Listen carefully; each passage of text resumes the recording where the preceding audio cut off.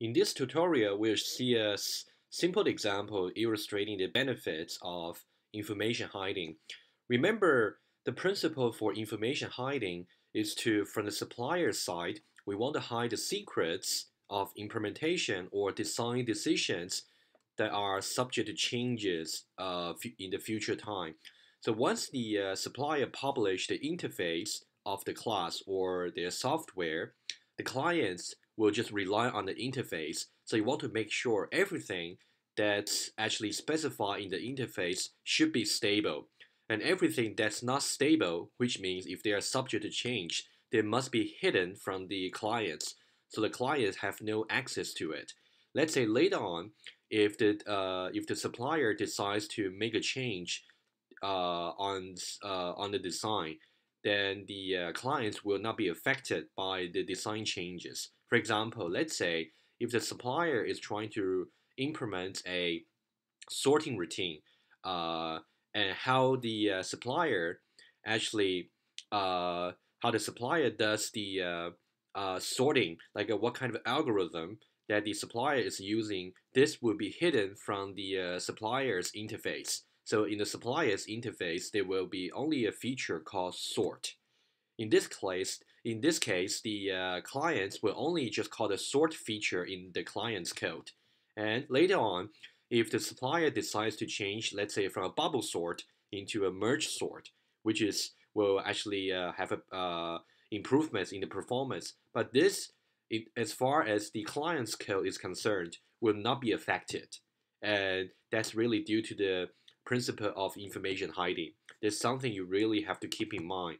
And in this tutorial, we're going to make a small example to illustrate what if you don't have information hiding, and when the supplier actually does some changes to the design decision, and how the clients will be affected.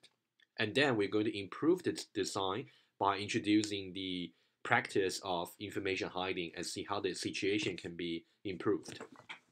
Okay, so now let's go to launch a terminal, and let's go to the workspace of the 3311 Apple projects, and let's launch the Apple Studio. And for the current semester, summer 2015, the correct version for Apple Studio will be 15.01. Let's launch that and wait for Apple Studio to be appearing and running in the background.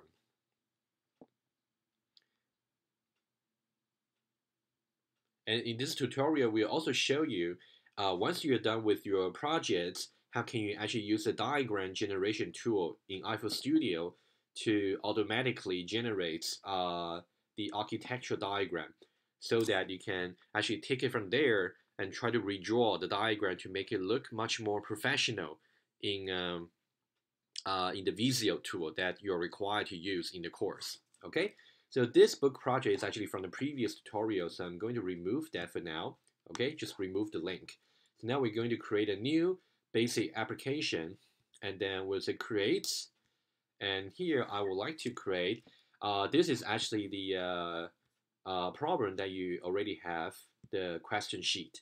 So basically the requirement is, now we're considering a simplified version of an online store. And there are three kinds of entities that we want to implement in iPhone. So first is the order, second is the shopping cart, and the third one is a shop. And the order basically represents the order of a product, and this order is characterized by two attributes. So one is the name of the products, and the second is the quantity that's demanded. So, and the second entity is the cart, the shopping cart, that a customer can actually gradually adding or deleting orders into it. So cart contains a list of orders. And a shop, it actually allows a customer, first of all, to actually add an item into the cart for a particular customer, or to remove an item from the cart for the same customer. And also, it allows a customer to actually check out the cart, in which case the total price from the orders that are actually in the cart should be able to be calculated. Okay, so these are the three basic entities in our simplified version of the online store and some basic features that we are going to see. In this tutorial, I'm mainly going to give you to illustrate the idea of information hiding just to the interface level. So for the implementation and detailed contracts, it will be your responsibility and your tasks to actually complete both of them. So please make sure you complete the exercise to get yourself familiar with also the programming parts of iPhone. Okay, so we're going to turn the above requirements into iPhone classes and features. Of course, you have to decide which features should be implemented as attributes, which means they're going to be implemented by storage, and which features should be implemented by commands or queries. And remember, the command query separation principle tells you that if a particular feature has no return type, then it will be treated as a command. In this case, you are expected to implement some side effects, some effects on the system states. On the other hand, if a feature returns some value, then in this case, this feature is considered as a query about the system. And since you're only asking a question about the current system state, so you should have no side effects. You should not change the system states in the in the in the implementation body of the query. Okay, so this is a command query separation principle, which is also important. Okay, so of course we need a contract to make sure your code is correct, and you're responsible to make sure your contracts are correct. And we're going to show signatures of features and contracts, and also we're going to write test cases. And all of these should be done before we start coding how the implementation is going to put the updates or queries into effects. Okay, and also for the implementation here, to actually implement the shopping cart, so we have at least two implementation mechanisms. Either we have an array and we have linked list. So this is why I said in this case, because the design decision about how to implement or how to represent a cart, a shopping cart, is subject to change. Is subject to change from the supplier side. So maybe when the supplier first published their software, they are using an array implementation for the shopping cart, and the interface is already made available to the clients. But let's say later on, the supplier decides that for the linked list implementation might be more efficient and easier to maintain for some reason, and that's really up to that's at the discretion of the supplier. So supplier decides to change from array to linked list. So the principle of information hiding is when the supplier first published the interface for these three classes, and the supplier should already know such design decision about implementing the shopping cart is subject to change. So they should have been hidden from the client side, so that if, for example, if the supplier changes from array into a linked list implementation, the client's code, which depends on the interface of these three classes, should not be affected. If they are affected, then that's not good, because if every time a supplier makes a change regarding this design decision, then the client's code will suddenly not compile and have to make changes themselves. This is absolutely not acceptable. Okay, that's why information hiding principle is so important. You really have to make sure you understand the essence of information hiding. Okay, so we have to make sure we follow the test-driven development, make sure all the test cases pass, and of course you have to keep writing test cases until you think you are confident that you have covered all the possible cases for the inputs. Okay, and we have to use the debugger if you have the red bar, and even if you get green bar, you have to challenge yourself to see if you got enough test cases that test your software. And also a very important exercise for this tutorial is we're going to show you how to use the generation tool in iPhone Studio to generate an architectural diagram. The diagram looks a little bit like the bond notation, but without the contracts showing on the diagram. But this actually serves as a very good starting point for you to draw your flying notes bond diagram in Visio. Remember, in this course, you are required to draw all your bond diagram in Visio for your submission. Okay. However, you may not be able to just draw right from the beginning in Visio for your bond diagram. So the iFill Studio automatic generation tool will be very valuable just to get you some idea to get started. So that's something we'll show you briefly. But once we get the diagram from iFill Studio, it may be imported as a image file. You can take it and then maybe print it out, put it aside, and then to based on that to draw your Visio diagram. Okay. Okay. The question for you at the end of the tutorial is how the information hiding principle actually helps the bad design and how. And okay. And once you actually have the information hiding principle, you should really contrast the architectures of the bad design and the good design to see how we actually reduce the coupling and reduce the coupling between classes. That's very, so the coupling here, which means the dependency between the classes. So this is something very important to notice. Okay, so let me just hide this question sheet aside. We might refer to that later in the tutorial. So now let's create our projects. So let's just call it shop. So let's call it a shop projects. Shop projects. And we want to make sure this is in our 3311 workspace. Okay, that's in my home directory 3311 and then shop projects. And then we'll say compile. And as always, we have to first add the testing library eSpec into the context and also to adjust the voice safety setting to be complete. So if you go to targets and then go to voice safety here and then choose complete, and then you go to syntax and choose the standard iFill syntax. And then now we will actually add the testing library.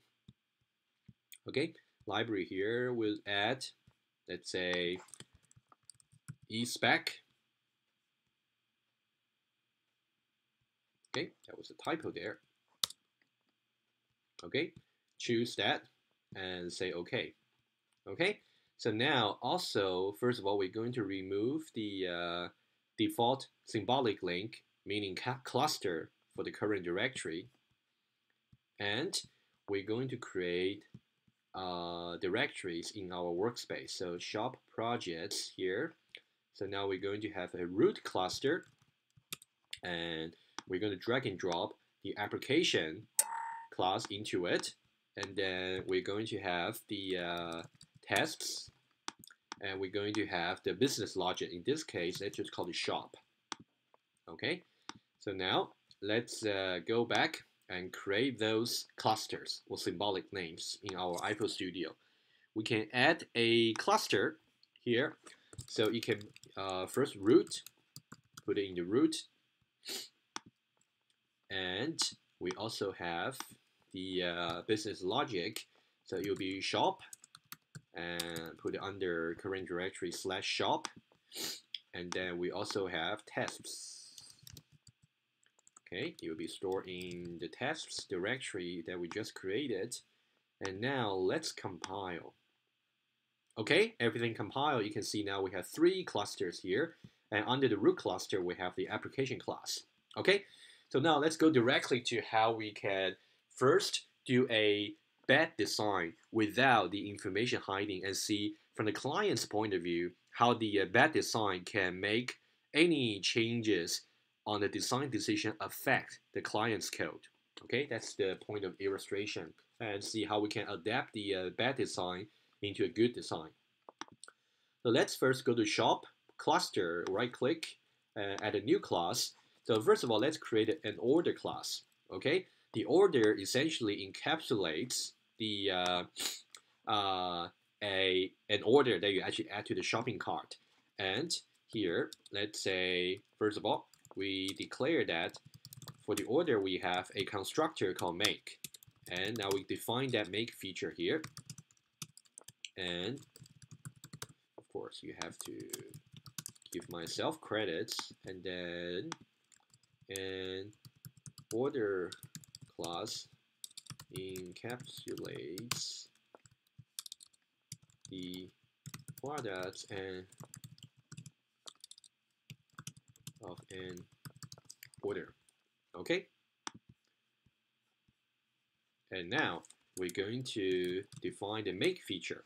Before we do that, maybe we can think about what attributes we want to have for the order.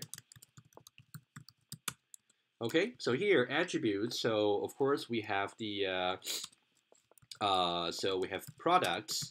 So let's just make it easy, just like a string. For example, it can be a pencil or a pencil box, or it can be a book, or it can be anything. Okay, just any products. Just make it easy for the purpose of the tutorial. The products, and also we have quantity, in which case we'll just have integer. Okay, and of course we should have an invariant saying, of course, first of all, product name non-empty, right? So because it's a string, so we can check to see. You should know this feature by now. So let me just first compile. Of course, it's going to say that, and we're going to, okay, so to actually initialize an order, so we should pass the new products to initialize the products, right? So we can say p of type string, and we can say quantity of type integer. And here, in short, we can say products set. So we can say products is equal to p, and also quantity set. And here we can say quantity is equal to q. Okay. Let me just comment this out for now, and then to see if it compiles. Okay. So we have to set it, okay, because of void safety. So we have to explicitly initialize them. So let's do that. So now, so here it will be as easy as some simple assignments. It's assigned to be p, and quantity we have to also explicitly assign that. Otherwise, the default value for integer would be 0. Okay, and here we have to say q. Okay, so now unknown identifier of products. Maybe it was a typo there. Okay, it compiles. Okay, so now as for the invariants, we can make it as easy as, okay, product, the name of the products, because product is actually a string. So if we try to code completion, you should know this feature by now. You can check to see if a particular string is empty or not. Okay, so and also we can say product quantity positive. So we would not allow an order of some products of -1 quantity or of 0 quantity, right? So we can say quantity should be greater than 0. Okay, so the initializer, the constructor, is going to make sure not only that it initializes the products and quantity into P and Q respectively, but also the invariants that the product name is not empty, and also it should be a negation here, of course, and also the quantity must be larger than 0. Okay, so these are the 4 conditions that will be checked at the end of the execution of the constructor. You also should have known this by now. Okay, it's very important to know what's the meaning of the post condition and the invariants and how they are monitored at the runtime. Okay, that's for order. So now we can do another class, and so you can see now in the shop we have an order class. So let's do a new class called cart. Okay, it's going to be for shopping cart. Okay, always do documentation, and we can say a shopping cart of orders. Okay, so now for the cart, certainly we can say, what we can say is, so again, so we can declare the constructor later. Let's think about what attributes we should have. So let's say the cart simply have an attributes. So we're going to try to array representation of the shopping cart for now, and then we'll see if we change our design decision, how it is going to affect the client's code, because there's no information hiding imposed in this first version. Okay, so now what about cart simply have some orders? Okay, you can see the S for the non-singular form, plural form. So orders will be an array of order, right? So now so if I simply try to, okay, so here I would say create make. So create make, again, you have to say that, otherwise you cannot use the make feature to initialize the cart. Okay, that's a very important programming mechanism to know for iPhone. So here we have constructor, and here we have make, and let's say we simply expect to initialize an empty cart. The bottom line is we don't want any void cart, and that would be forbidden by the void safety. Okay, so now we want to ensure, let's say initially it's empty, so we can say orders, we can say cart empty, right? So we can say orders dot, maybe just compile first. Of course, would you think the current code for cart will actually compile? You are supposed to know whether it will compile or not. Okay, think about your answer, and yes, why? No, why not? Okay, before I hit the compile button. So you gotta think about the answer yourself before I compile. Okay, the answer is it wouldn't, because here we have an orders attributes of type array. So by default, if it does not get initialized explicitly, its value is going to be void. So that's why in the constructor, we have to explicitly initialize that. That's why whenever you see this error here, variable is not properly set. You have to ensure the variable is properly set by the corresponding setter instruction. So here the setter instruction can refer to either the constructor, which is the case here, or it can refer to any commands, which means they have no return value and they are expected to change the system states. Okay, so here we can say create, okay, orders dot make empty. That's what we can do. Okay, this essentially creates an empty cart from the make. Okay, so let's write a contract for that. So we'll say orders dot, for example, dot count is equal to 0. And this is actually basically the same as if you say cart size 0. It will be the same, but I'm just showing you different ways of writing things. Actually, what I meant to do is this will here, because the size is 0, the count will be the size. And now, because orders is actually the array class, it also has the feature here. It is not empty. Okay? So now, what you gotta think about is, should we have an invariance, things like a cart not empty, and then if I put orders dot is empty, is this invariance right or wrong? Okay, think about your answer now. Again, if yes, why? If not, why not? Okay, in this case, it would not be right to have this order dot is empty invariance, because if you say orders dot is empty, okay, if you say that, that means throughout the lifetime of any shopping cart, they always have no orders in the cart. Apparently, that doesn't make any sense, right?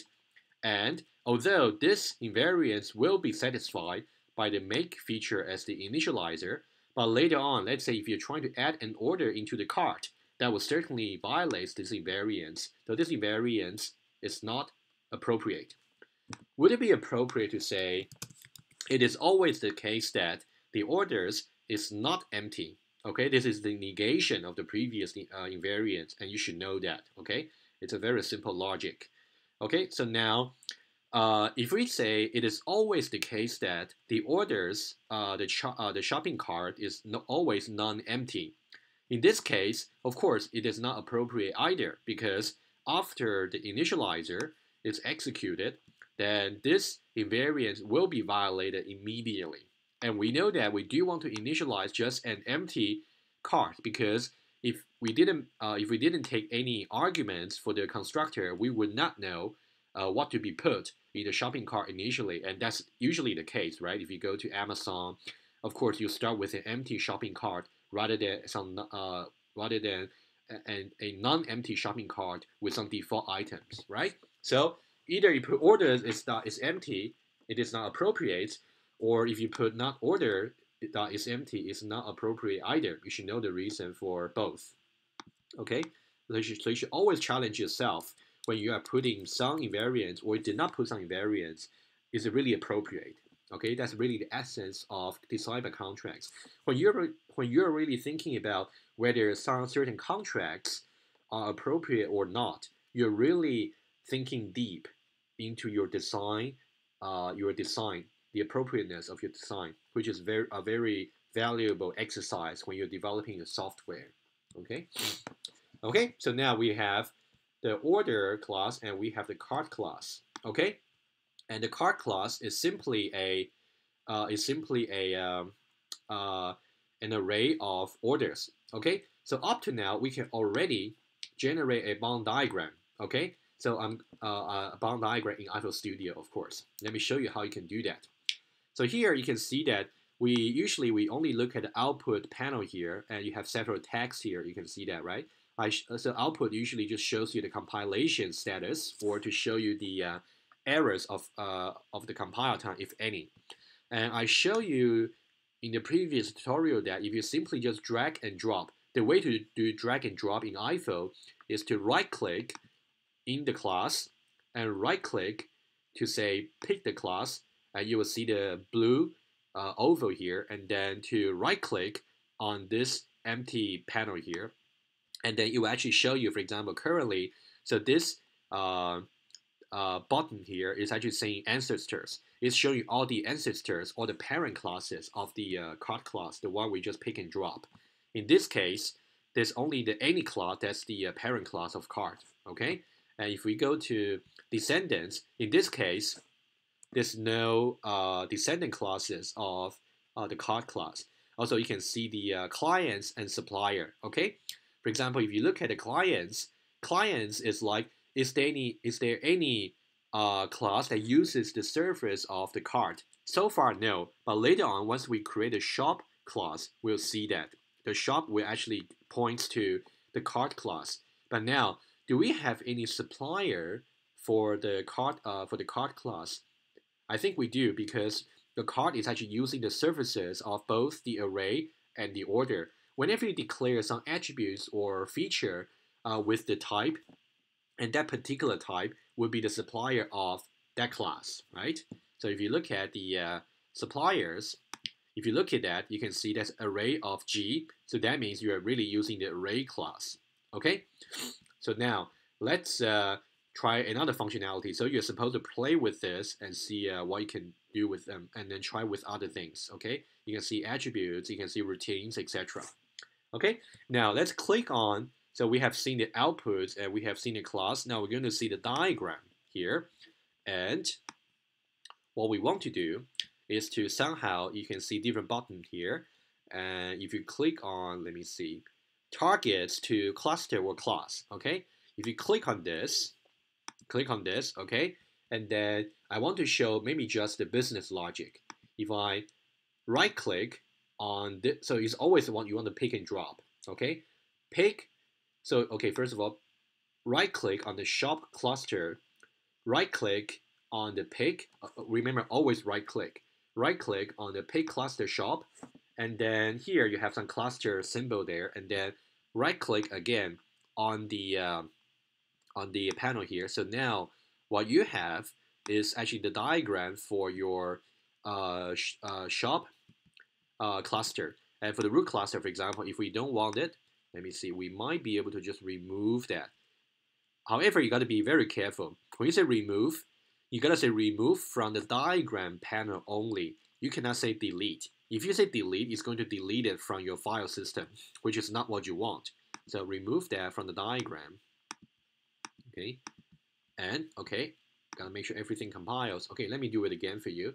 Right click on the cluster, shop, right click again to say pick, and now right click into the diagram panel, right? The diagram tag here, and now you see we have a bond diagram already. So you should really try. It's a very simple step.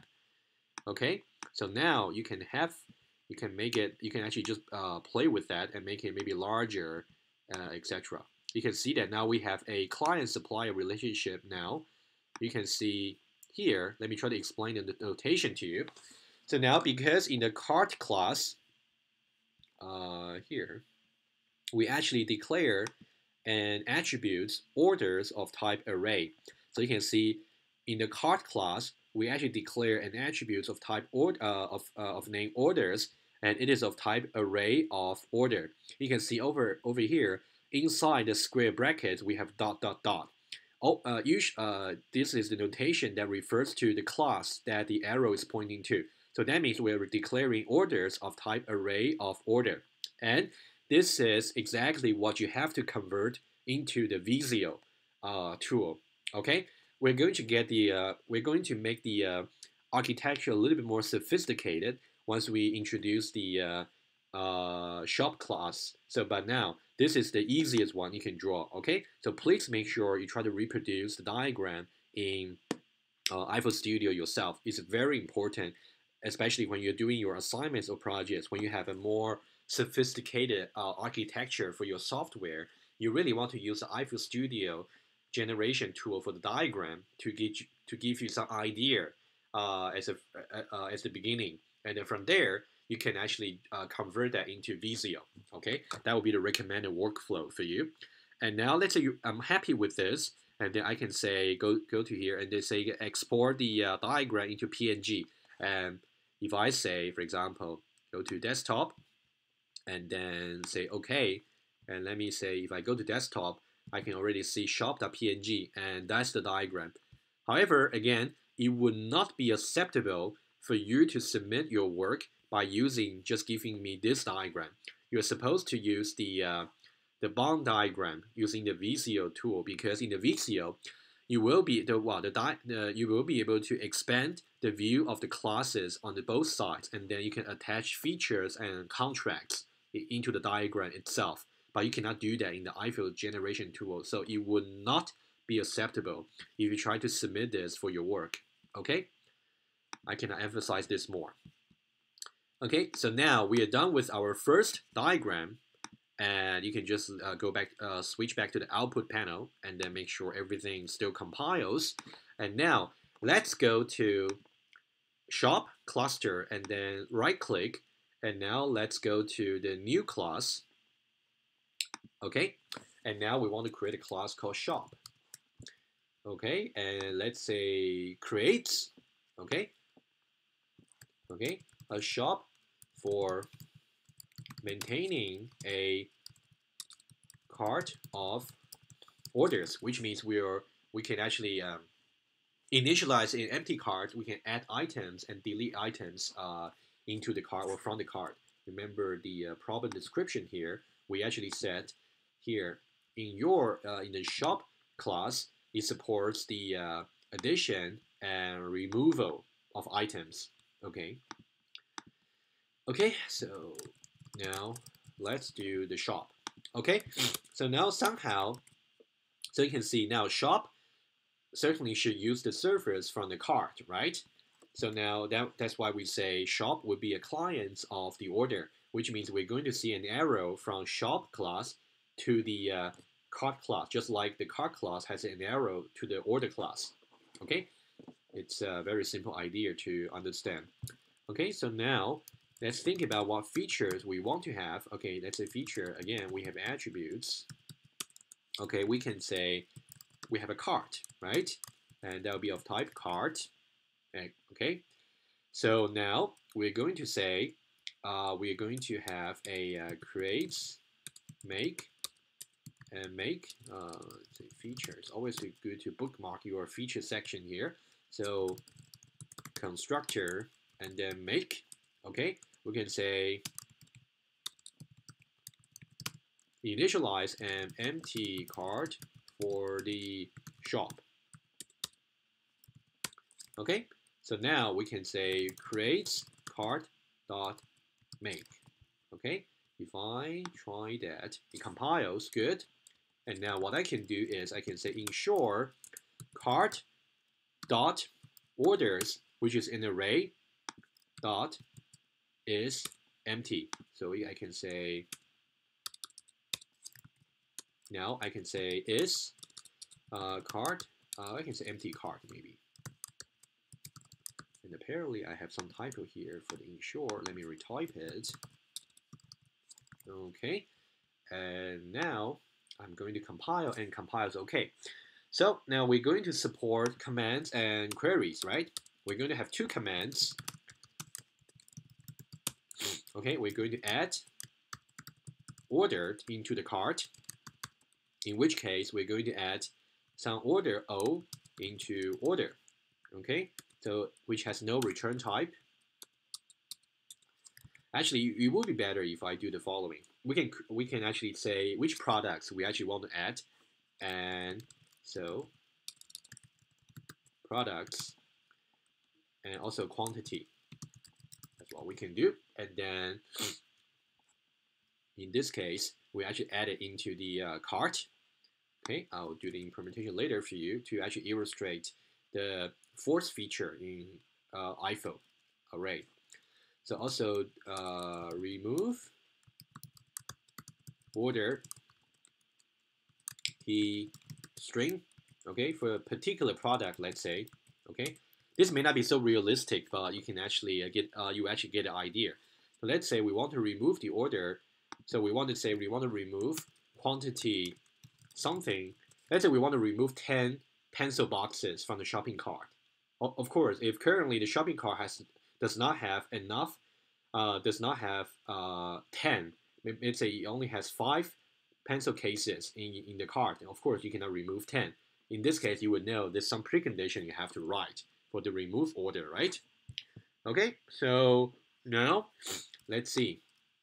So when you add the order, it would be okay if the product name, is already in the cart. Let's say we already have 5 pencil boxes in the cart, then it would be okay to add another 5 pencil boxes into the cart. So if P is repeating, that's okay, or Q is repeating, that's also okay. However, for the remove order, so we would say require that the somehow you want to say, I'll write it for you, and however you have to do this yourself. You want to say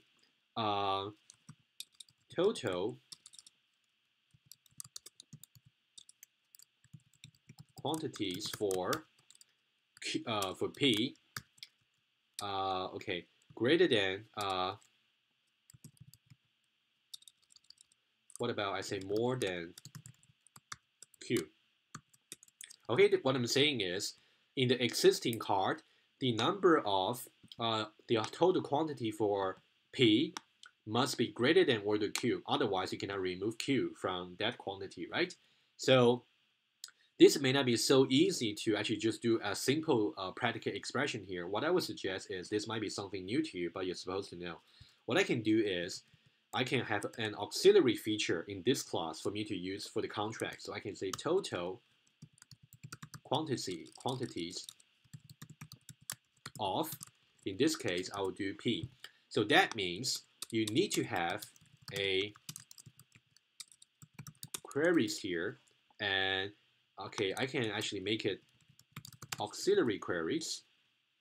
Okay, and this is only, okay, this is, okay, and we're going to say, copy this, okay. Of course, we're going to have also queries for the classes. Okay, it's different types of query. Okay, so now auxiliary queries, okay, let's say for contracts. Okay, here we can say total quantities of, so P is of some, okay, I'm going to return integer. So return the total quantities of P in cart.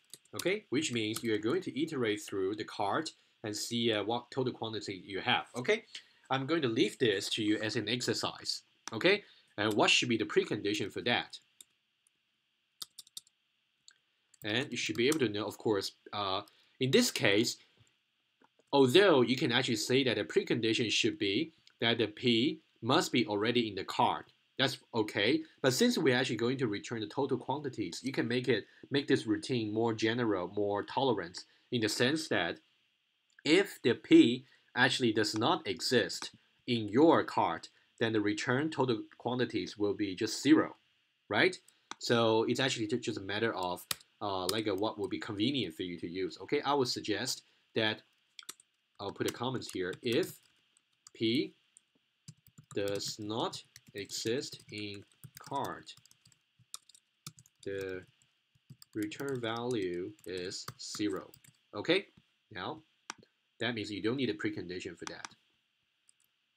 Okay, actually, sorry, this should be so because that is going to return the integer larger than or equal to q. Okay, that's what I meant to say. Okay, and we're saying the total quantities of the products P that you're trying to remove should be greater than or equal to the quantity you want to remove. Okay, and because it will not be so easy to write a one-line expression, it might be possible, but it will be too complicated to read. So that's why I'm defining an auxiliary query here that returns an integer, right? And that's larger than root of cube. Okay, this is a very common thing to do for writing good contracts. So you are really supposed to learn this and do that in practice for yourself. Okay, remove order here, add order, and here also we have the precondition and postcondition. I'll leave them to you. Okay, you're supposed to write the contracts for yourself. Okay, and now for the add order. Okay, since we're using an array, I'm going to show you how you can add the order. Okay, add the array. Okay, remember in the constructor here, we actually call the constructor of the make the make constructor from the cart class. In which case, if you go to cart, you can see that over there we actually call the make empty feature from the array class. Okay, so now if you go to the array class, we actually mentioned this already in the previous tutorial series when we talk about the bank account example. So we talk about the force feature. Okay, so here force, okay, you have to be able to distinguish between the put feature, which puts some item at index I. So you can see that if you try to put something into index I, you have to make sure that the position you're trying to propose to put must be valid. Okay, and for the force, in this case, it is possible to use the force to actually expand your array capacity. Okay, let me do some illustration for you. Okay, so now let me just open a new file for you. Okay, so now it's force and put, right? Let me do force first because that's actually what I'm going to illustrate in this tutorial. Okay, for the force feature, so now remember we say in the array class, we actually have the lower feature and the upper feature. So the lower, so that means, let me just assuming that also we have the force. Okay, remember just assuming that we have some array of, let's say, string, for example. Okay, so I'm going to use that to illustrate. So we can say a dot lower, a dot upper, and a dot force. And then you pass two arguments. I'll show you how to use force in a moment. Okay, that's how you do it. So now the a dot lower refers to the lower index of the array A. Upper refers to the upper index for the array A. For example, you might have an array that looks like maybe it starts from index 1. So you have basically 1, 2, 3. Let's say we have size 4, right? It may not be so easy to draw here, but I'm actually going to do my best. So now, basically, it might be easier if I just do this, okay? May not be so pretty for the array, but you get the idea. Okay, so basically you can see that. So basically we have 1, 2, 3, 4. So 4 spots in the array, right? 4 spots in the array. So we have position 1, position 2, position 3, position 4. In this case, a dot lower would be equal to 1. A dot upper would be equal to 4, right? And what would be a dot count? Okay, is equal to what? Okay, so now in general, well, by default, the lower index for an array in IFO would be 1. However, IFO does give you the flexibility to create an array of any arbitrary lower and upper. Okay, so for example, if you go to there, and you can see that if you now in the array class, you can see for the make feature, so you can say go to make. Here you can say minimum index and maximum index. In this case, for example, by default the minimum index would be just 1. Okay, but you can choose that to be 0, which is more like a C or Java array, or you can make a minimum index to be 3 or 4 or 5, whatever indices that make sense to you in your application. So in IFO, the lower index is not necessarily 1 always. So that's why I said before, when you run a loop to iterate through an array, it is the best to refer to the lower and upper rather than some magic number like a 1 or 4. Okay, so now what would be the count? How would you define the count, like a size of the array in terms of the lower and upper? Okay, I'm going to give you this formula here, and you should be able to figure out why it is the case. So it will be a dot upper minus a dot lower plus 1. So let's see if that's the case for this array here. So in this case, so we have upper being 4, lower being 1, and plus 1. So this will be equal to 4 minus 1, 3 plus 1, and then it will be 4. So that's the size. Okay, so now what should be the ADA count for an empty array? Okay, so first of all, we know that it should be 0, right? Okay, so now, so that means we want to make this equation here, a dot upper minus a dot lower plus 1 equals 0. That's for the empty array. So we want to say a dot upper minus a dot lower plus 1 is equal to 0. This is the equation that should satisfy for the empty array. So that means a dot upper minus a dot lower equals minus 1. In this case, you can see that means a dot upper is actually 1 strictly smaller than a dot lower. So that means if you have a dot lower, okay, so for empty arrays, if you have a dot lower equals 1, okay, that means the a dot upper would be equal to 0. You can see this is the only special case for the array where the upper is 1 greater than the lower. It is because we always want to satisfy this formula here for the size of the array. In the case of the empty array, this equation here should evaluate to 0. So that's why when you see lower and upper here, so now you have 0 minus 1 plus 1, it will be 0, right? Let me give you another example. Let's say a dot lower is equal to 2, for example. Okay, let's see what about the C array or Java array. In this case, a dot upper will be 1 smaller than that. That'll be minus 1. Okay, now the question will be, this will be the initial configuration for your array.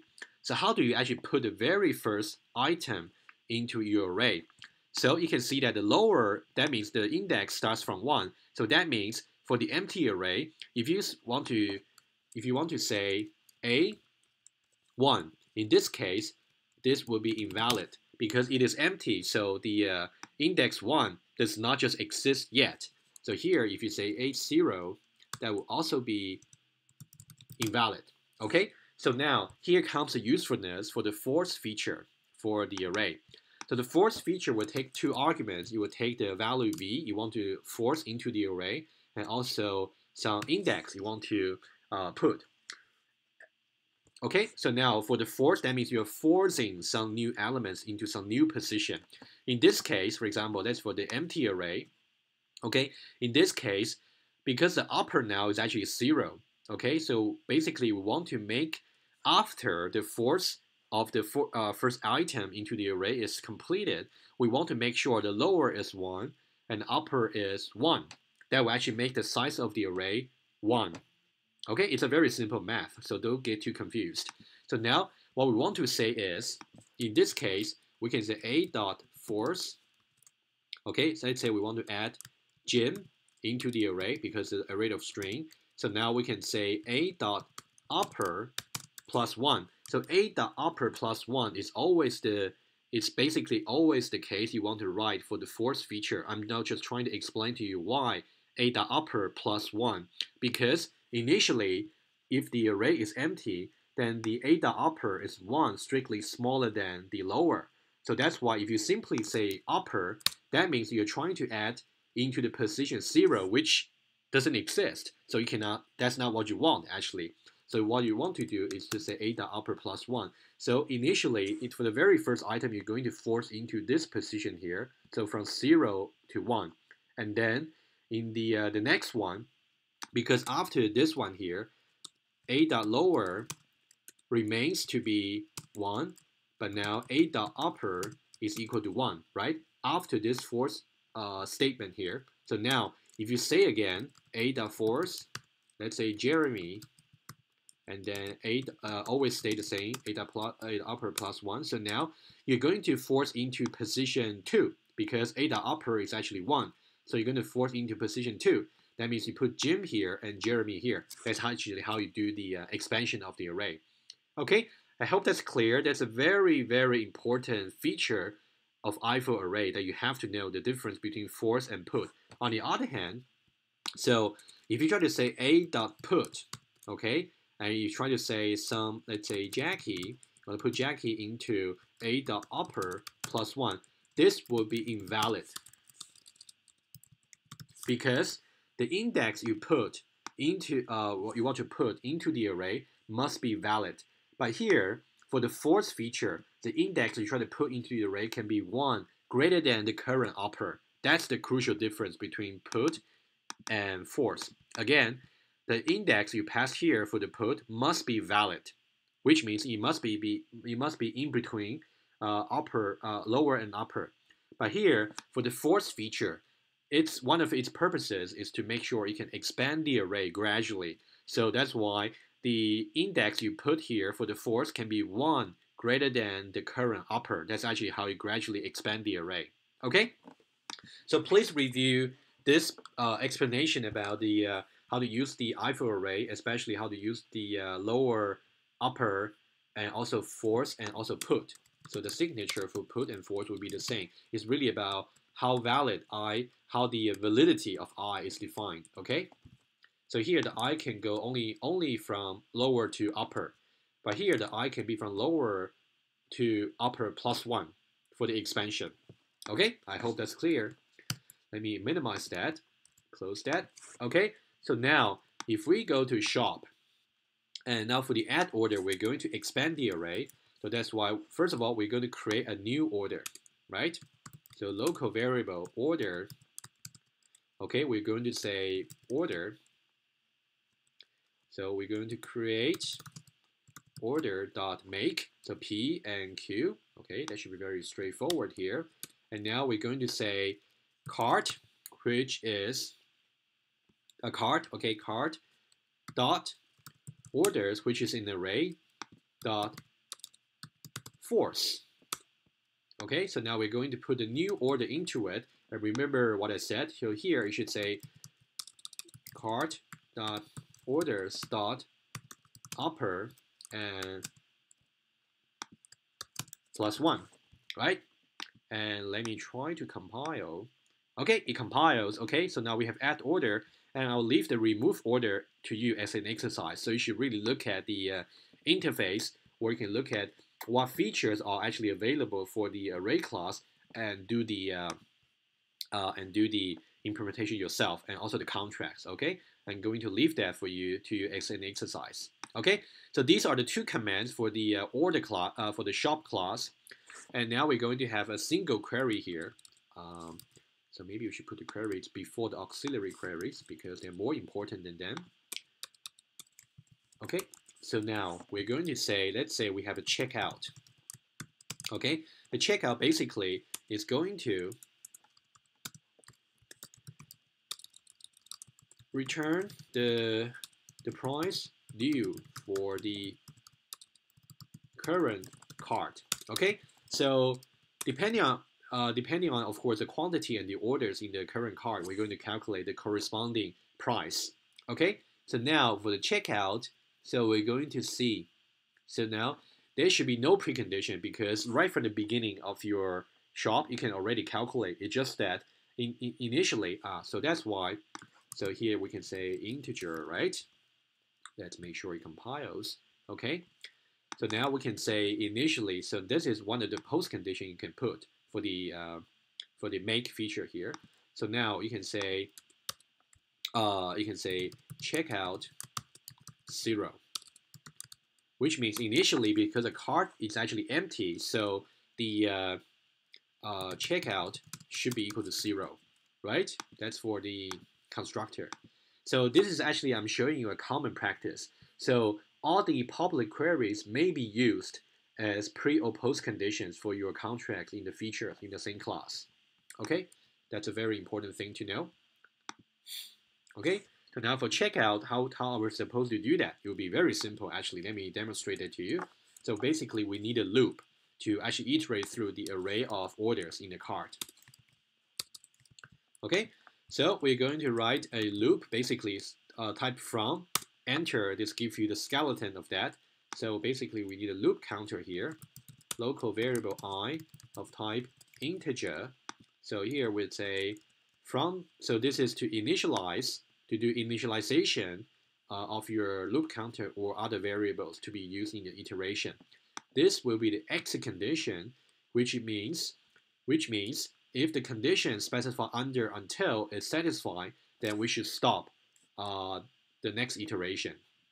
And this is a loop body, of course. So always, once we define the loop counter, first just write out how the loop counter is supposed to be updated and examined. So so that should be assigned to, rather than saying 1, although I said the default value for the lower for array is 1. Okay, but there's no guarantee. So you better say cart dot orders dot lower. Okay, that's much more recommended. So now it doesn't matter what the lower is; it would just be checked accordingly.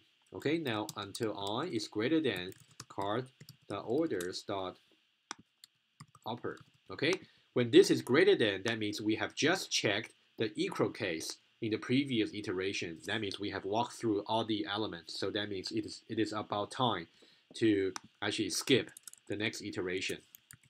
I is equal to I plus 1. Okay, that's just like a pattern you have to follow every time. So every time when you're writing a loop, just write this part first. And then now you can starting to do the updates. So because this is a query, so the result is actually of type integer, although it's not so necessary, but it's up to you. You can say explicitly that should be assigned to be 0, although that's the default behavior. So now we can say we try to accumulate the result, right, to, so now cart dot orders and index into I, then this will be of type order, right? If you go back to your cart, it's an array of order. So if you try to index into any one of them, you'll be an order.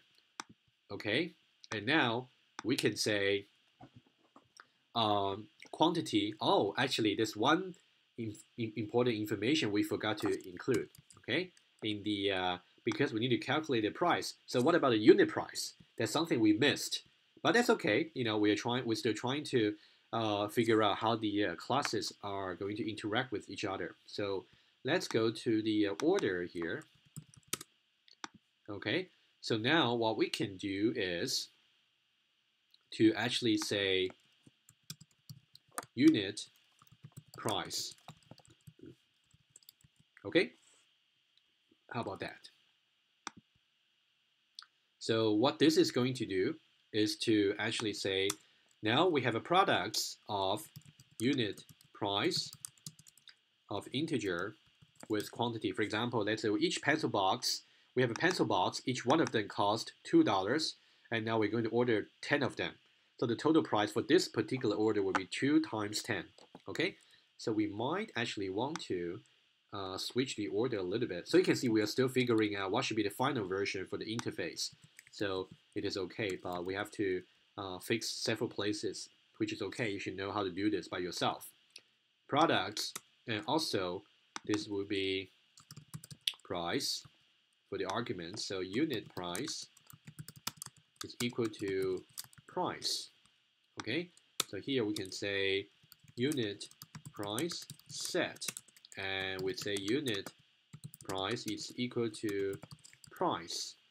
And we should also get the invariance that product unit price positive. You wouldn't expect the pencil box to be of either $0 or -$, right? So we would say unit price larger than 0, okay? Because we have some interface incompatibility, so we're going to fix them. Okay, so here order would be, so we are trying to add an order, so now we have to have the unit price, right? Okay, so now we're going to have price integer. Okay, that's good. Okay, so what we have done so far, what we have just done was to add a new attribute to the order class, which is the unit price for the products. Okay, so now back to the shop, and now in the checkout feature here, so we are actually going to somehow, I don't know why, I missed the code for the checkout, maybe because I didn't save before I compile, but that's okay. So let me just, it wouldn't take long to rewrite it, okay? So let me say, so here we have to, okay, so maybe always save before you try to compile or before you switch to other tab. So I integer from, okay, enter here. So result is equal to 0. I is equal to cart.orders dot lower until I greater than cart.orders dot upper. Okay, and now I is equal to I plus 1. Okay, now we're going to say result is accumulated each time by the current order that we are looking at, and that should be indexed by the current value of the loop counter. And this expression here is of type order. Remember, let me save it. And cart here is orders of array of order, right? So now we're going to say dot unit price times. If you like, we can actually create a local variable here. So we can say the current order that we're looking at. Okay, so what we can say is order here would be equal to this expression. So the later expression can be simplified greatly. So we can say order dot unit price times order dot quantity, right? That would be okay. So this would be how we do the checkout. Okay. So now, so far, you can see that we have 3 classes. We have cart, we have order, we have shop, and now we have the for the shop class, we have initializer, constructor. We have 2 commands to add the order or to remove an order, and also we have the checkout feature, and we also have an auxiliary query for writing better contracts. Okay. Ah, I see. I was actually doing the total quantities of. Okay. Ah, okay. So now, okay, since I've done that already, so you can see that's a very similar loop. Okay, I'm actually going to do that for you since I'm doing that anyway. So now the difference between total quantities of and the checkout is, what's the difference really? This total quantities of is specific to a particular products, right? But here, this is not specific to any products. Basically, all the products in the cart will be calculated. So in this case, we're going to say if, so we're going to do order just as before. So now I can say this order here is equal to card dot orders I.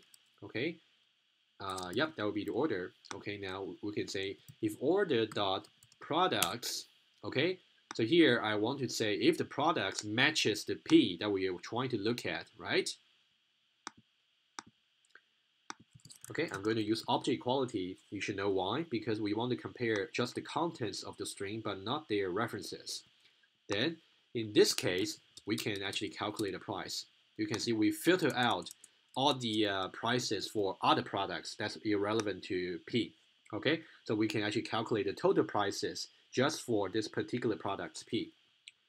Result is equal to, okay, so here we'll say the expression here will be just the same as before.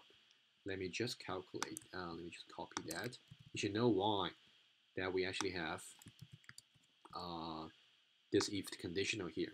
Okay, that's the implementation for the total quantities of, and this feature here is actually used in the remove order for the contracts. Okay, you're really supposed to know how to do this yourself in the project or in our test later or exam. Okay, that's good. Okay, so now this is basically give you some idea about the bad design. Okay, why it is bad. Before we criticize about the design, let's have a look at the bound diagram. Okay, the architecture diagram. Let me show you again how to do that. We have done that before, even before shop was created. So go to diagram here. Okay, so now I think let me try to see. You may have to remove this diagram first by right click and say remove from diagram. You may have to say that, but let me just try to see. If I first go to, so now we're in the diagram panel here. Make sure you click on diagram here, and then go to click on target to cluster or classes. Okay, click on that. Okay, so now if you right click on the shop cluster, right click again to say pick cluster shop, and now you have the cluster symbol here, and now right click again on the diagram panel. If you do that, okay, so now you do have this. So now we have the shop and we have this. This is not really shown properly, so I would suggest right click and say remove from diagram. Okay, and then we'll compile first. Okay, so now let me just do it again. So now, okay, diagram, right click on the shop cluster, right click to pick, and now right click to drop. Okay, so now you have to organize that a little bit. Okay, this is better. This is exactly what I expected to see. So I would suggest later on, whenever you try to regenerate the diagram, just remove the previous one from this diagram, but make sure if you click on the one to remove, you say remove from diagram rather than delete. If you delete, it's going to delete all your files for the source code. So be very careful with that, okay? So now, as we know before, so we have a shop. Let me just put maybe in this order. Okay, I should prefer doing that myself, but you may have different order that you prefer, which is okay. So now let's see. So we have a, okay, so basically this is the bad design, but I will show you why.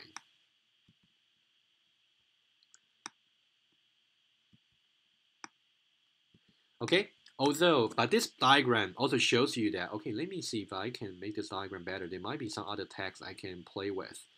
So how about this? Client supplier. Okay, you have to play with diagram a little bit actually. Since like this diagram is not showing all the information here, so the information I do want to show you is, let me see, client supplier. We don't want to show inheritance. It's not important for this exercise here. Okay, so what I want to show you is the reason that you see we have a shop and we have a cart, and the shop declares, oh, okay, let me just go to class to convince you that's really the case. So let's first go to shop. So if you go to shop class here, and you will see that in the shop class, you actually have declare an attribute of type cart, right? That's why we have an arrow here from shop to cart, and that's the name of the attributes. And now, also as before, we have declare an attribute called orders. That's of type an array of order. That's why we have an arrow here from cart to order. And here the dot dot dot refers to the class being pointed to.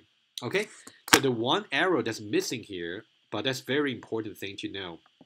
Okay, what's the class that we're also using the servers from for the shop class? It is not really shown in this diagram. That's why if you really just give me this diagram, it's incomplete. So that's why it is not acceptable. You're supposed to actually know this dependency here and then redraw that in your bond diagram in the VCO tool. But this gives you some very good starting point. Okay, so now let's have a look at. So you can see that it's specifically in the because here we are declaring the cart, right? So that means we can actually access the orders attributes of the cart in this shop class, and the orders attributes is of type array. So if you look at the for example, let's say if you look at the checkout feature here, you can see the code in the supplier. Well, actually, I should say you can think of this shop here is the client of the shop here is the clients of the class cart, right? And this okay, let me just write it down for you. So checkout is a client of, okay, so we can say cart and also the array. Why? Because you can see that here in this loop here we are accessing the orders attributes of the cart. That means we are really depending on the fact that the orders is actually an array, right? So you can see that from the client's point of view. So here, don't get confused. From the previous tutorial, we are mainly focusing on the case where the test case are the clients of your business logic. But clients, remember I said in the lecture, you are clients whenever you're using a service from some other class, right? So in this case, the checkout feature is using the service of the arrays. In this case, it's a cart that orders is actually an array. So you can see that, right? Because cart is actually a supplier of the shop class, and the cart, yeah. So the cart class is actually a supplier of the shop, and the shop is a client of the cart. Okay, make sure you understand that client-supplier relationship. Okay, so now, okay, and check out depends on the fact that cart that orders is an array. Okay, so this is actually a coupling. So this is a tight coupling between the two classes, which means now whether this checkout will work depends on the fact that orders is actually an array. Okay, so now this is actually a bad thing. Okay, and also you can imagine that we actually have similar implementation for all the other features like commands, or for example here you can see that. Oh, also here you can see the add order here. This add order here is also a client of the cart class and array class, because you can see that we are also trying to access the cart and also its orders attributes, which is an array. And we also depending on the fact that the orders is actually represented as an array. That's why we're calling this fourth feature specifically. Okay, so here this is another command that depends on the design decision of the cart class using an array to represent the orders. And remove order would be similar. Okay, it would be exactly similar. So and the checkout would be just what we said, and also total quantities of, again. So here we also depending on the fact that cart orders is actually an array. Somehow it is not hidden from us shop class as a client. Okay, so far I've demonstrated that. So somehow the design decision. Okay, let me go to cart. Okay, so here the orders is somehow not hidden from the clients. Okay, the fact that orders actually represented by an array is not hidden from any potential clients. For example, the shop is actually a client because we actually make this orders available because here feature it did not restrict that to be none. It didn't do that. So that's why this is actually, this orders is available, this array is available to any other clients. So the shop clients here is actually using this fact that the orders is actually an array. So that's why all the features are actually using the array features. Okay. So now let's say what can be so bad about the design. And also you can see that in the bound diagram that's generated from the Eiffel Studio, it should have shown maybe somehow it's only showing your user-defined classes. It doesn't show the basic classes. Let me have a look very quickly. It should be a way for you to show also the basic classes, but you can also try to see that.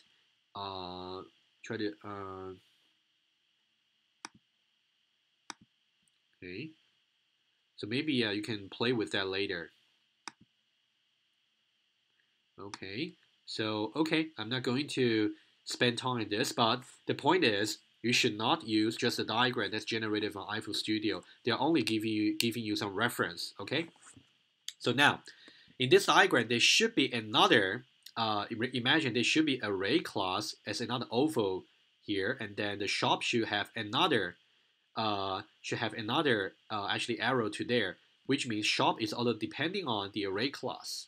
Okay, so now what's so bad about this design? So that means this array is actually one of the design decisions of the card class being a supplier.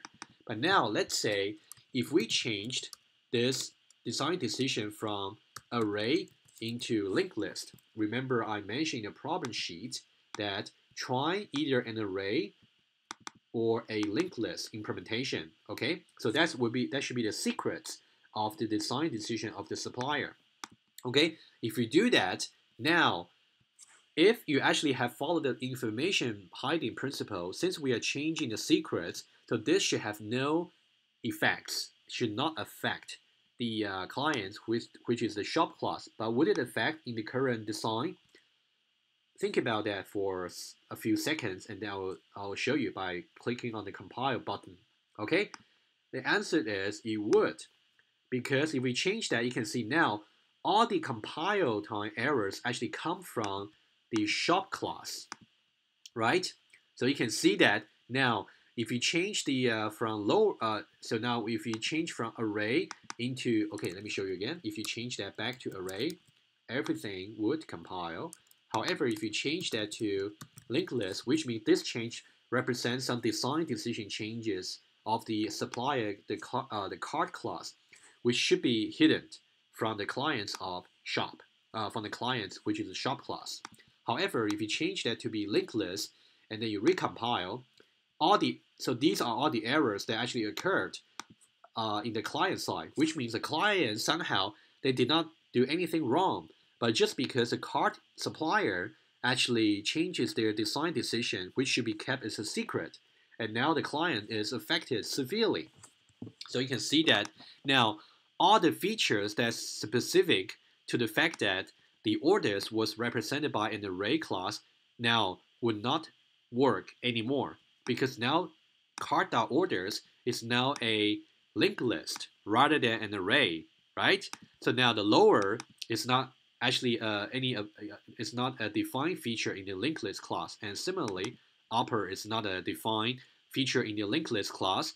And also you can see that also we don't actually have a force feature for the linked list, and also for the make empty we also don't have a make empty feature for the linked list. So this is why we said this first version of the design for the three classes are actually very bad. Okay, because it does not follow the information hiding principle in such a way that if the supplier did not hide the design decision as a secret, then later on, if this design decision is changed from one to another, then this will actually affect the client side severely. Okay, so I'm actually going to make a comment for you. So because I do want to show you the good version as well. Okay, array of order, and this will compile. Let me document this for you. violation of the information hiding principle if the supplier changes the design decision of representing the orders, for example, from array to linked list, then all parts of the cards clients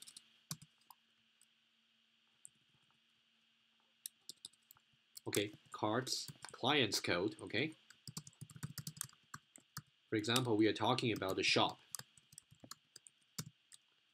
will be severely affected, i.e. not compilable.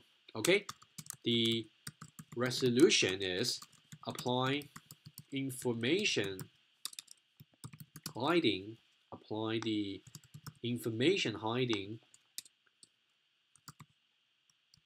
principle by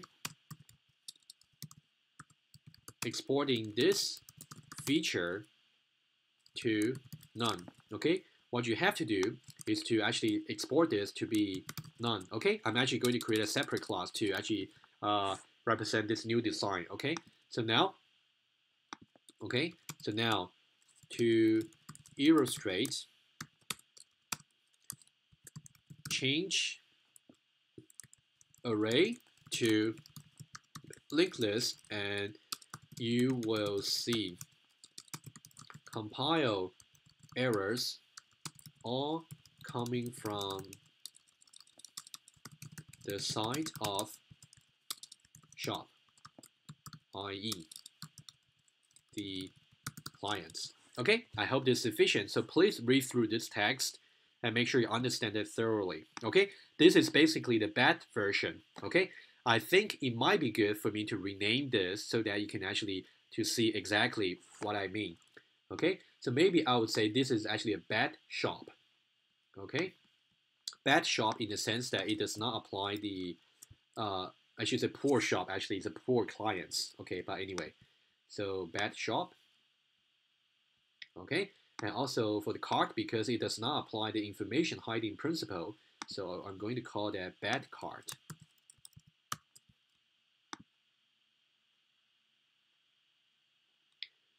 That's how we do the refactoring for renaming the classes.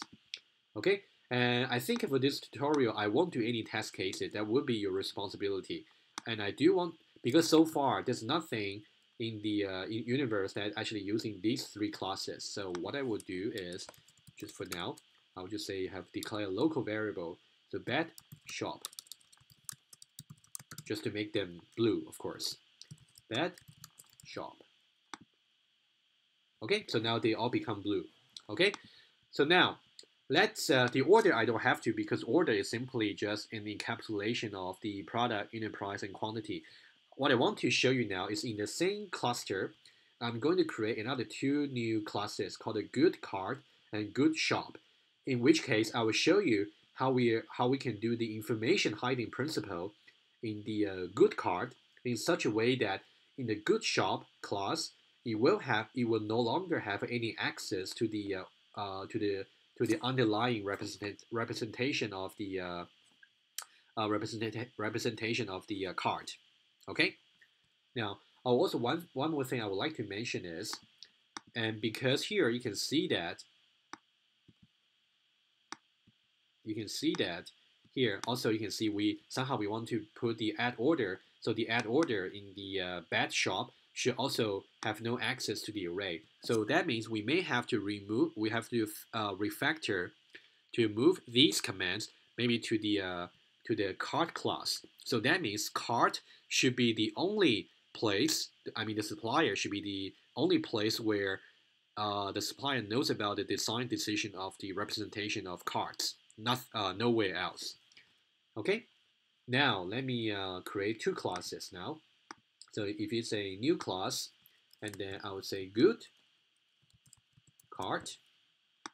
Let's do that now. Good cart. A good design of shopping cart with adopting the information hiding principle on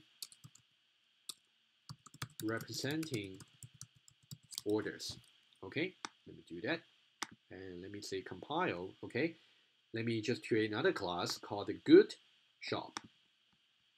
Okay, good shop. Okay, this is actually the client class of the cart. And now we're going to say, now we have a client of cart which has no access to the secrets. And here we'd say i.e.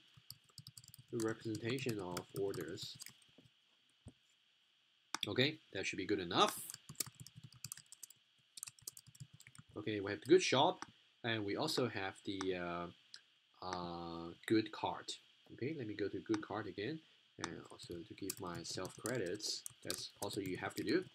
Okay, so now the good card is going to look very similar to the bad card. Okay, so I'm going to copy and paste to save time, and then to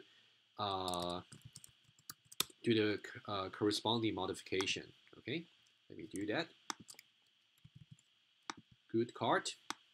Okay, so basically copy the code from the bad card, and now the key thing to do is to make sure this orders is exported to none.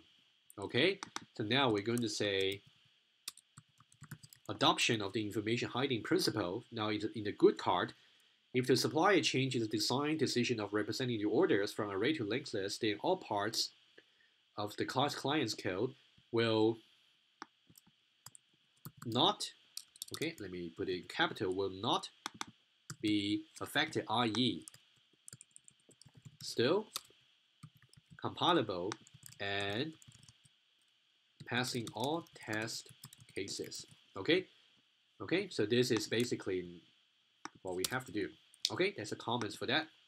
Okay, so compilable. So now we actually go into the good shop and see how it can use it. Okay, so you can see now because the let me just copy that first, and then I'll show you what we have to change, what changes we have to make. So now let's go to the bat shop. Here, let me just go to the bat shop, and then let me just copy the code here, and then I'll do the corresponding modification, of course. And now let's go to the good shop here, and let me paste the code. And now it wouldn't work if we simply just do the code paste, because you can see that this is actually still the code from the bad design. And in the bad design, we were actually trying to access cart.orders. But now, because in the good cart, okay, we don't need a bad version anymore. So let me show you the good cart. Remember, we actually export that to none to actually implement the information hiding principle, right? So now the orders will be available to no clients, right? So now in a good shop, so now if we simply try to compile, of course, we have to change one more thing, sorry.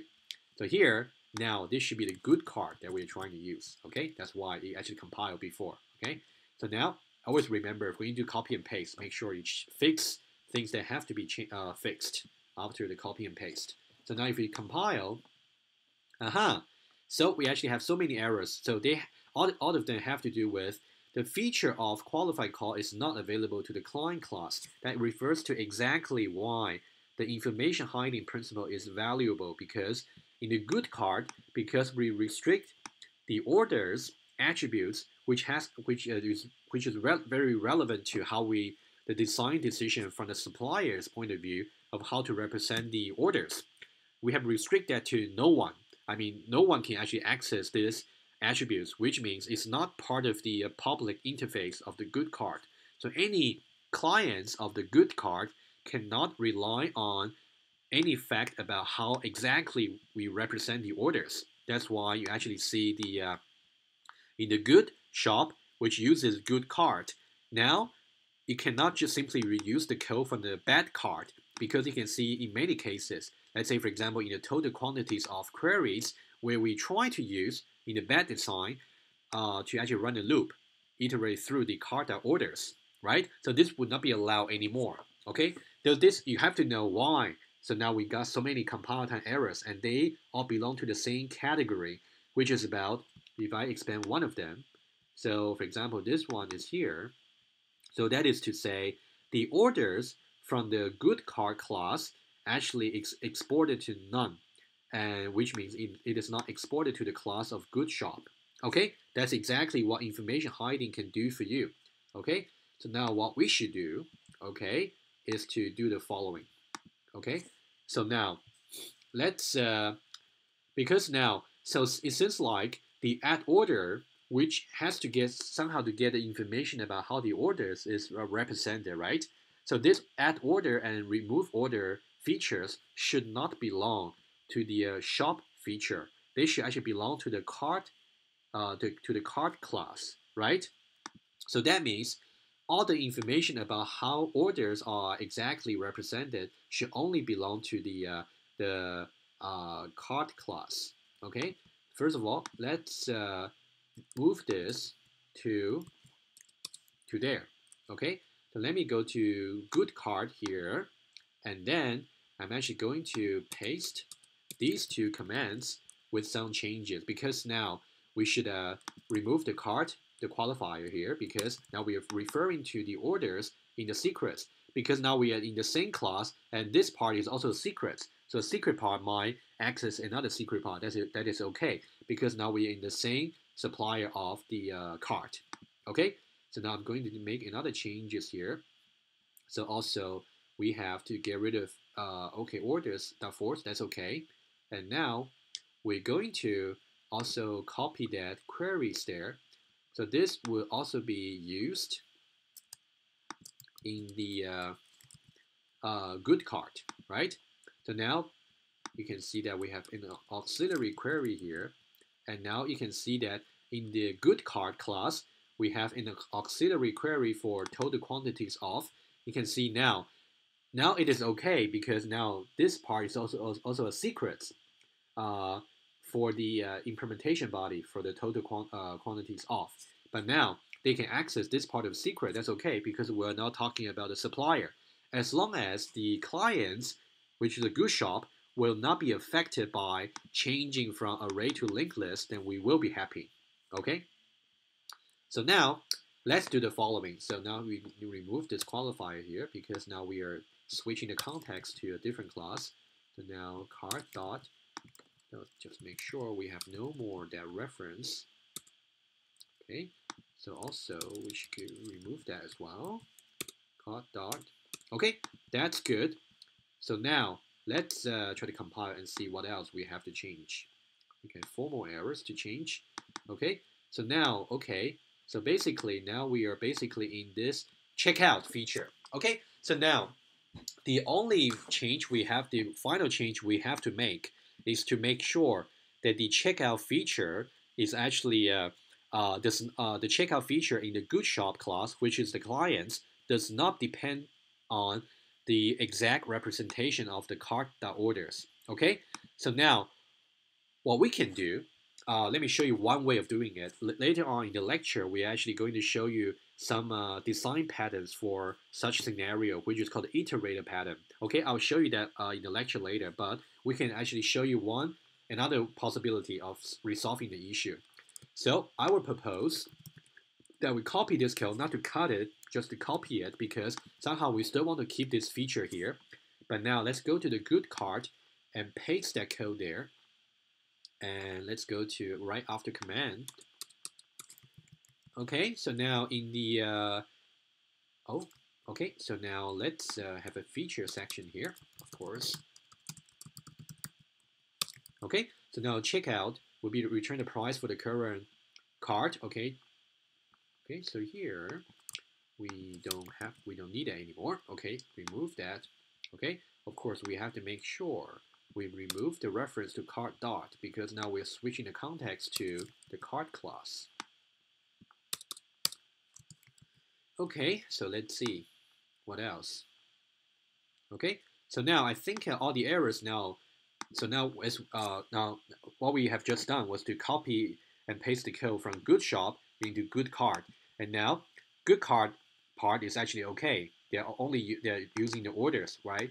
So now it would be very simple, just like a one-line implementation for the checkout in the good shop. Pause for a moment. How would you do that? While I'm cleaning the mess here, think about that. How would you do the implementation then? Okay, return the price due. Okay, so now,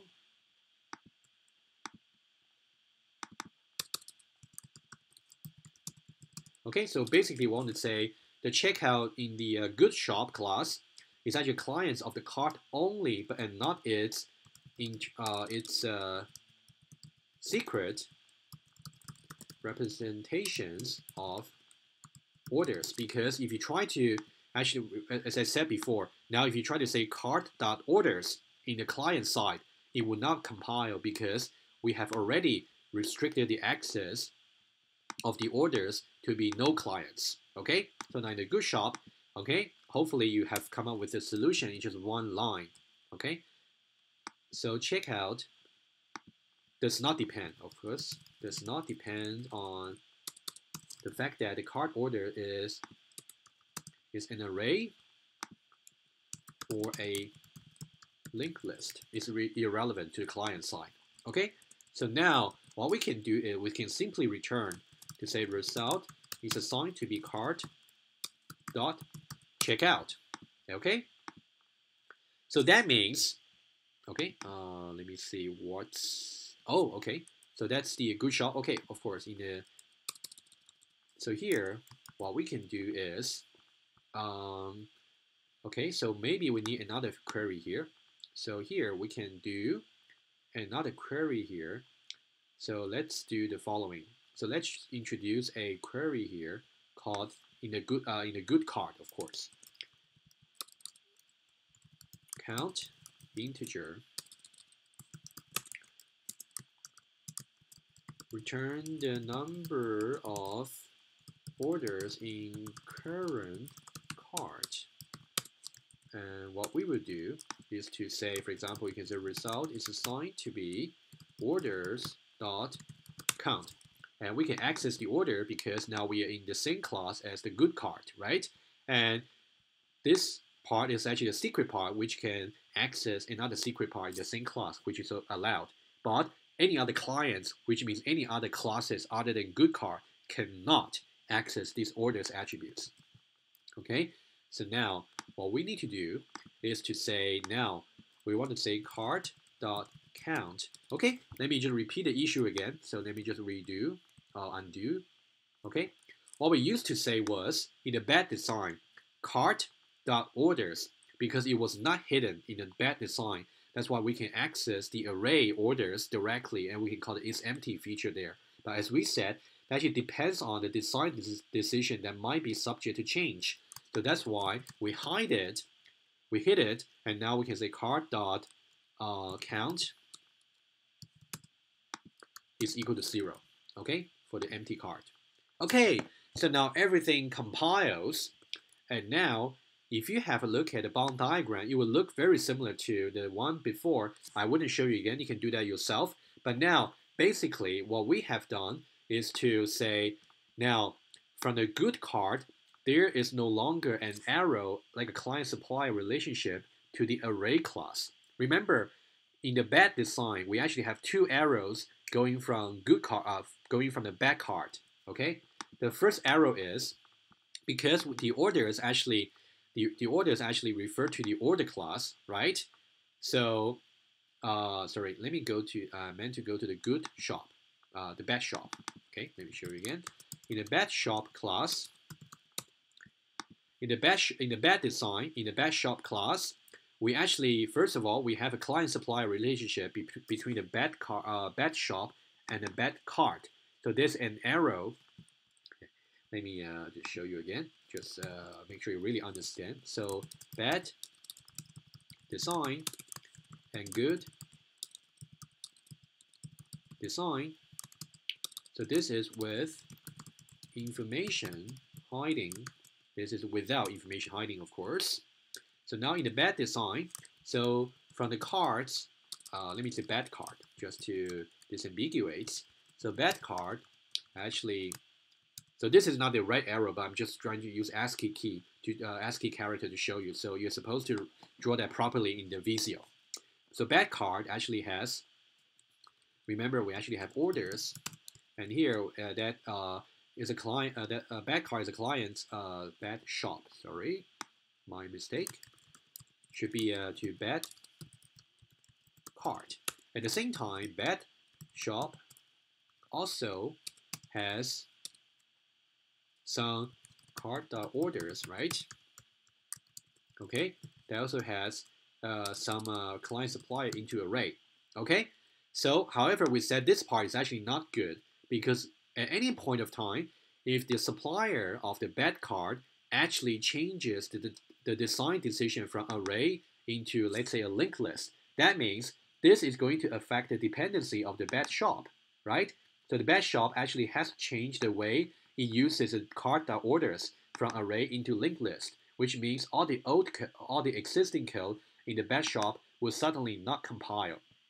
So in a good design, with the information hiding imposed, what we have achieved is basically to remove the second dependency here. So in the second architecture, we don't have this client-supplier relationship anymore. Okay, so but we still have this. However, because now orders dot, so orders here is actually sorry, I beg your pardon. This should be card, not orders. Okay, so don't get confused. Okay, you might have found that already. So in the bad shop, we actually have a card attributes, and also card.orders is exported to any. So that means the clients can access the internal secrets of the supplier. But now in the good design with the information hiding principle, now in the bad card class, we'd say orders is now exported to none.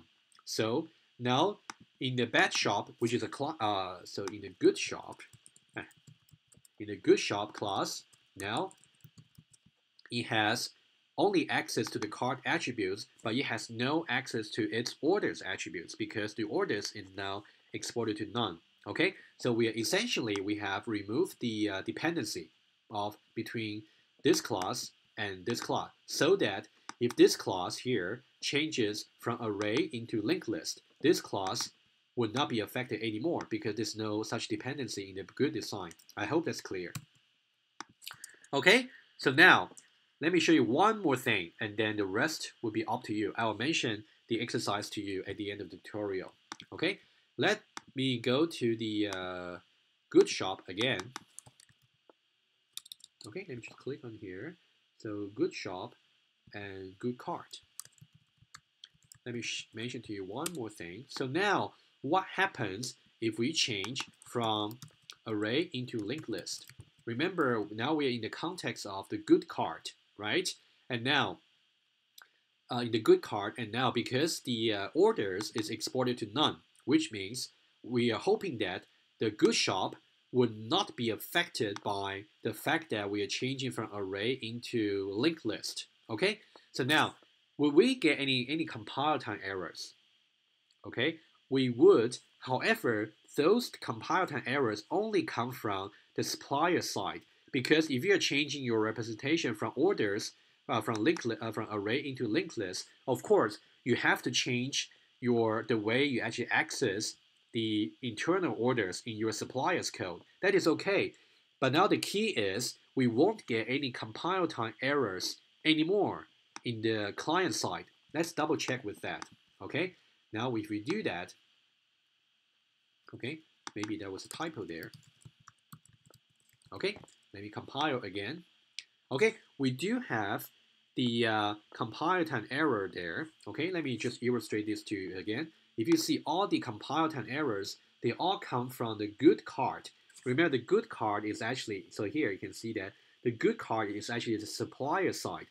it is okay because if the supplier changes its internal secrets, it has to do its modification accordingly, right? So this is okay. Let me just say changing this representation from, for example, array to linked list will only affect the supplier's side, i.e. good card. The client's side will not be aware of it, i.e. Good shop still compiles. Okay, please read through this message and make sure what you know what it really means. Okay, so now you can see that because now all the compile time errors actually only come from the supplier side. So once the supplier fixes all the errors to adapt the implementation code or the secrets into this new representation or the design change, then everything will just compile. So you can see that in this good design, the design change due to information hiding would not affect the client side. Okay, let me show you one more thing. Okay, which I didn't show you before for the bad design. Okay, so now let me just change that back to array. So now I'm now switching to the context of the bad design. Okay, so now let's say bad shop and also bad card.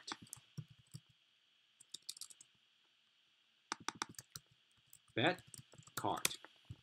Okay, if I do this, so now this is a bad card where the orders is not exported to none. It's actually exported to anyone.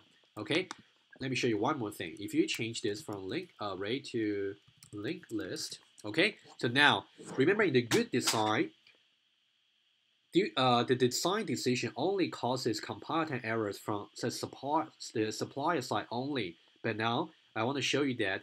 Well, I want to show you again that for the bad design, if the design change occurs from the supplier side, the compile time errors occurs also from the client side. Okay, so now for the bad design, I change from array into linked list, and I say compile. You can see that now most of the compile time error actually comes from the bad shop, and in the good design, all the errors come from the good card, right? Please make sure you understand what these compile time errors really mean, and you should really contrast the two designs very, very thoroughly and carefully, okay? That's really the key for this tutorial. That's why I have spent time going very thoroughly on the two designs and make sure you follow them and take the notes, okay? In the bad design, most of the errors actually go to the client side, which is a bad shop, because they actually have access to the array, used to the old array representation. So that's why you change this. It's going to affect the clients severely. Okay, so let me change that. Okay, I leave all the comments for you. Okay, so now that would be what I want to say for this tutorial. So let me just recap of what I have just done, and then I'll mention the exercise for you to complete.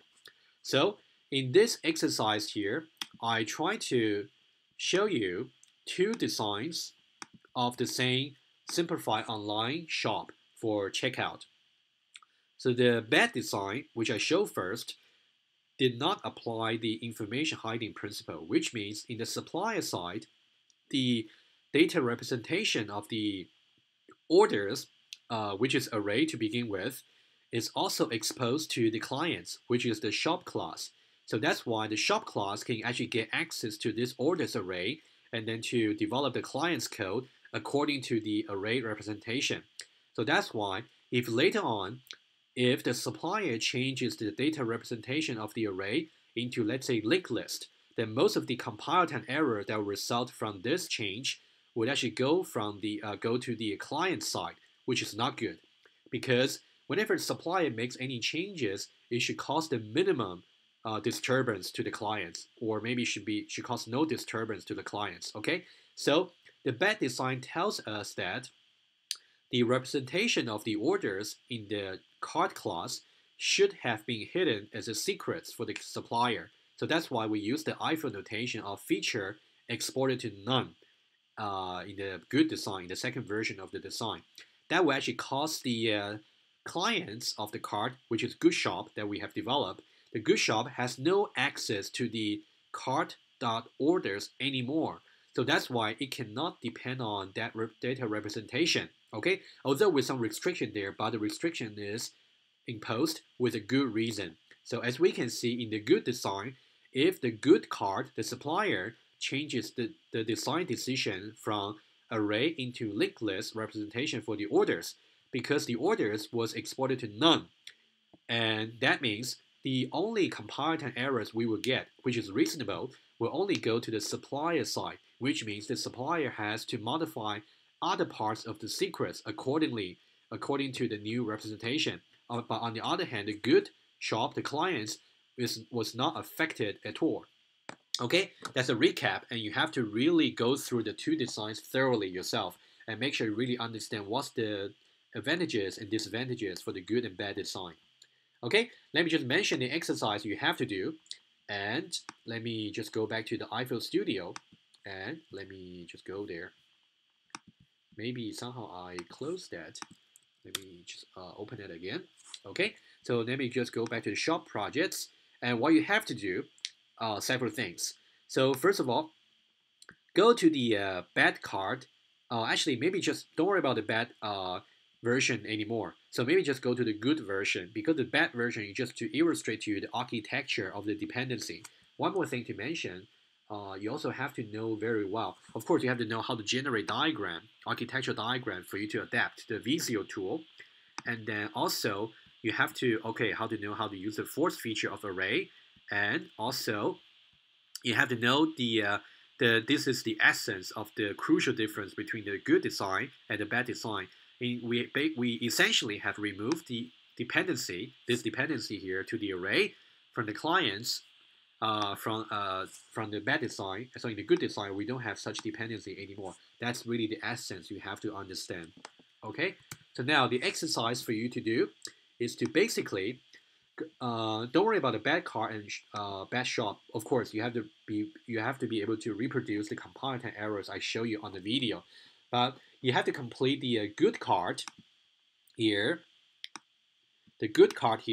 and complete all the missing contracts first, and the implementation for all the commands: add order, remove order, and also we have the count, we have the checkout, and we have the total quantities of. You might need more auxiliary queries for the contract, for the your other contracts. Okay, so first finish all the contracts for the rest of the features in the good card and also the good shop. Okay, finish all the contracts here, and then finish all the implementations, and then create a test cases here, maybe call it test shop. Okay, and over there you only have to test the good shop and good card. You don't have to worry about the bad design. That one is only for you to illustrate to you the architecture of the bad design. So finish all the contracts and implementation for good card and good shop, and then create a new class in the tests cluster called maybe test shop, and then create as many test cases as possible, and make sure you follow the TDD, test-driven development practice, and make sure all the test cases pass, to make sure you have reasonable confidence about the correctness of your implementation of your software. Okay, that's basically what I want to achieve for this tutorial. So please complete the exercise. This one is extremely important exercise for you to do to be able to appreciate the information hiding principle. Okay, stay watching.